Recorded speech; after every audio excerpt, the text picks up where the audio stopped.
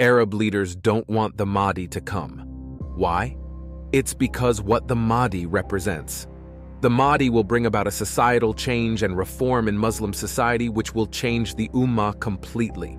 He will destroy the status quo in regards to the Muslims. He will change the order of the world, where it is filled with injustice, and he will fill it with justice.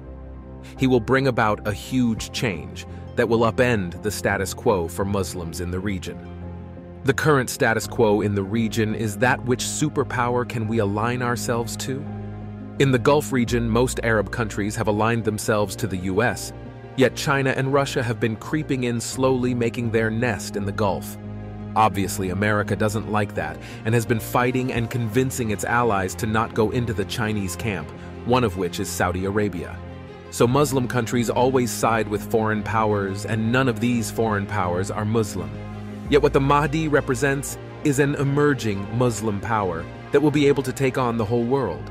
A superpower in its own regards with more than 1 billion Muslim ready to defend themselves, and that terrifies many Arab leaders. It's because they love the state they are in. They love the nightclubs, the cinema, the Western freedom. They want to open themselves up to the world and show how they can become like them more. Each Muslim leader wants to compete with each other in how quickly they can remove Islam from their nation.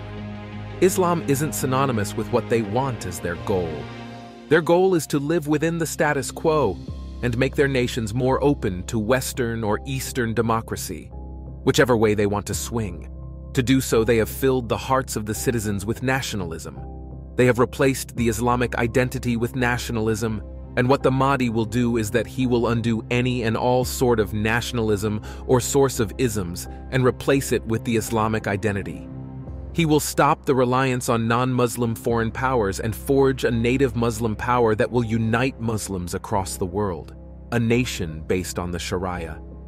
This nation will be very powerful. Its state will be the envy of all the nations in the world because it will bring about such justice that the leaders of all the other nation-states who have done so many injustices in the past will be against them.